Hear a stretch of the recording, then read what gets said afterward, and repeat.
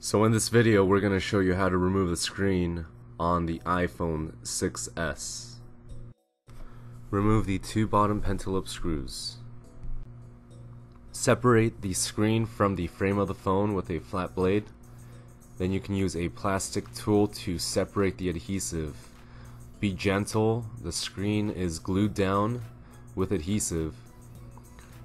You can see our technician just going around the frame of the phone, gently prying at the screen and just kind of separating the adhesive.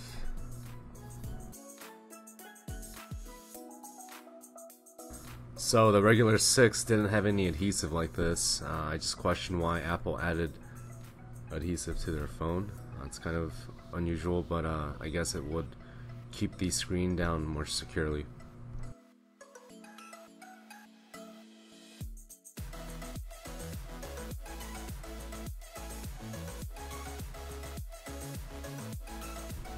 So once we have the screen apart, you'll see 4 screws that are attached to the metal plates that hold the connectors down to the screen.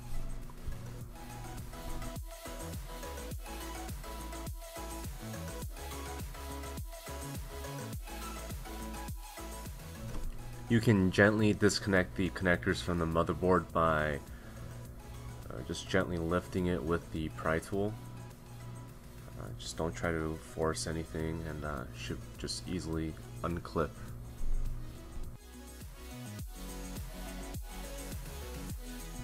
Alright, thanks for watching our video. Remember to subscribe, stay tuned, and we'll be uploading more 6S disassembly videos.